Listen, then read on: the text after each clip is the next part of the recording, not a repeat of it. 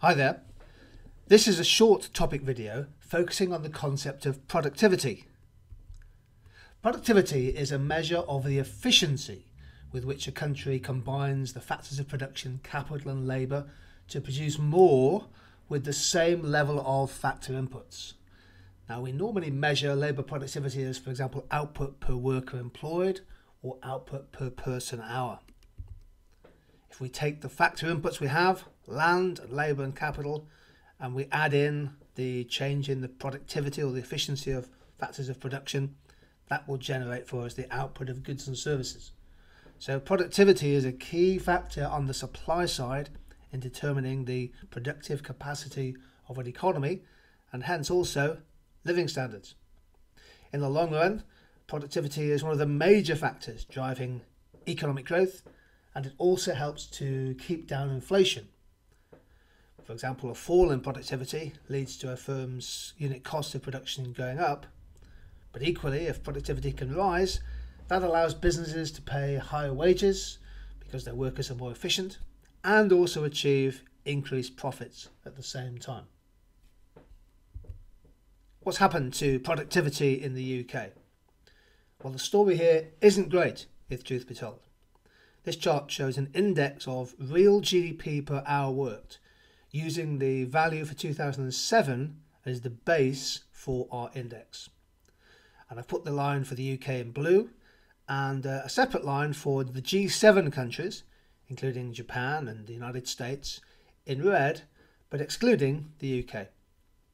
Hopefully you can see that there was some fairly strong productivity growth from 1997 through to 2006. But since then, partly because of the recession, output per worker hour in the UK has essentially stagnated. It seems as if productivity growth in the UK has stalled. And this is a major supply side issue for the British economy at the moment. Here's another way of measuring productivity. This is taken from the United Nations Human Development Report for 2015 and shows the level of output per worker for a selection of countries. The data is produced in US dollars and it's adjusted for purchasing power parity.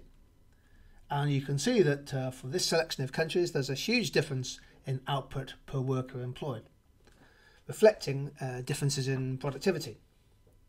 These are some of the richest countries in the world. The UK has an output per worker employed of about $70,000, whereas countries such as the United States have a significantly higher level. Likewise, some of the outlying countries, in particular, of course, Luxembourg. So, productivity is a measure of efficiency, and one of the big issues in the British economy at the moment is something called the productivity gap. Here's a way of measuring it. We take, in this case, GDP per worker employed. The data is for 2015. And we take the level of GDP per worker employed for Britain as our base for the index. So that has a value of 100. And then we express productivity in the other G7 countries as a percentage or as a base relative to the UK level. And we find, for example, that Japan's productivity is lower than the UK on this basis, but the countries such as Germany are 11% higher, and productivity in terms of GDP per worker employed in the United States is nearly 40% higher. This is the idea of the productivity gap, and we'll explore some of the reasons for this in a separate topic video. But for now, we've introduced the idea of productivity, a measure of factor efficiency, either of labour or capital or overall, and productivity is a key supply side measure for any economy.